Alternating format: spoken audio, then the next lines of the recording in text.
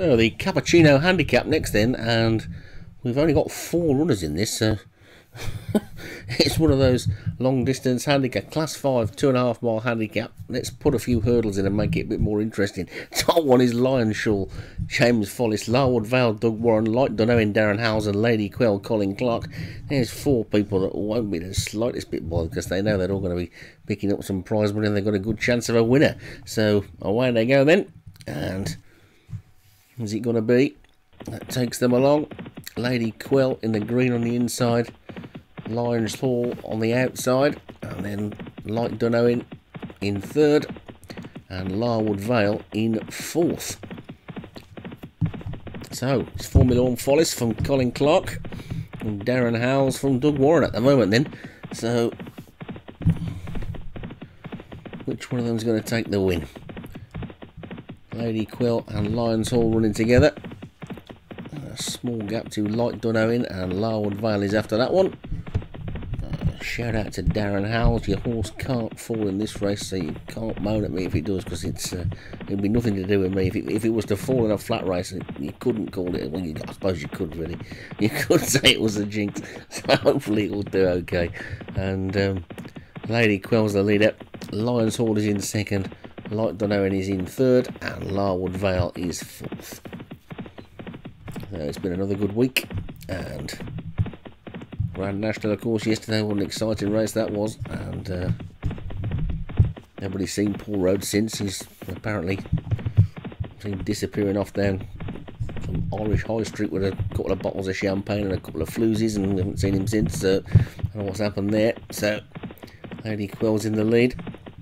Lion's Hall is in 2nd, and Light Dunowin is 3rd, and Larwood Vale is in 4th, and nobody's seen Doug either. Apparently he got captured by a couple of likely Liverpool ladies the other night after finishing his commentaries, and hopefully they'll send him back when they're finished with him. And I think Stu managed to avoid any problems. But it's Lady Quell in the lead from Lion's Hall in 2nd, and Light Dunowin in 3rd. Larwood Vale is in 4th.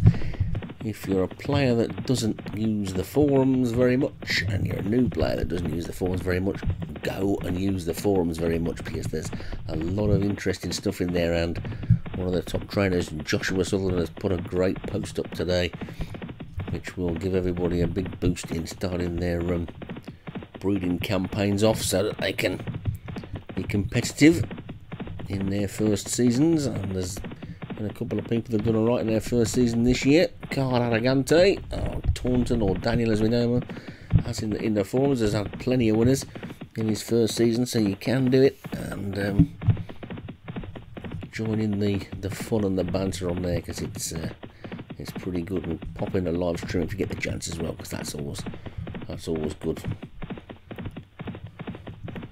for a bit of a laugh. But let's get back to the race with only 7 furlongs to go, and Lady Quell's in the lead.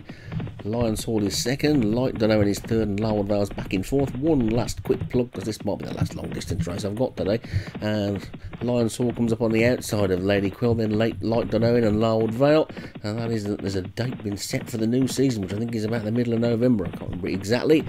So you've got 3 months or so to get yourself a good stable put together. So start today, go straight into that forum, read that post from Joshua Sutherland, who's called Githyanki on there. I don't know what that means or why, but I'm sure he'll tell you if you ask him, and get yourself started. And it's Lady Quell in the lead then, from Lion's Hall in 2nd, Light Dunowin is 3rd, Larwood Vale is back in 4th place.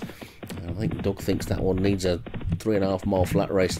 It's running on at the moment, and Lady Quell's the leader still then, with just 3.5 furlongs to go. Lady Quell's in front, Lion's Hall is 2nd, Light Dunowin is 3rd, and then Larwood Vale is in 4th. The race is on now in the final 3 furlongs. Lady Quell's in front, Light Dunowin's the first one to come through to seriously challenge. Lion's Hall's the first one that looks under serious pressure. Larwood Vale is running on, and it's Lady Quell who's got the front, and Lady Quell's got the lead. And can they get past her? Light Dunowin is the one that looks the most likely at the moment, but Larwood Vale is running on well from the back.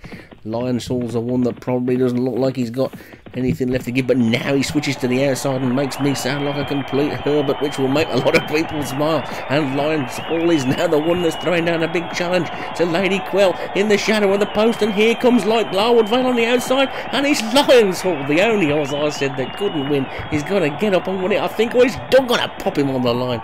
Goodness gracious me.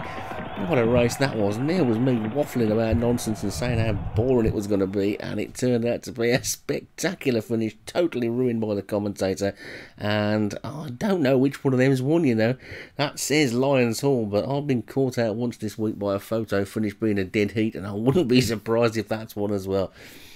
Goodness me. It's a win for Lion's Hall, certainly not by that distance suggested there.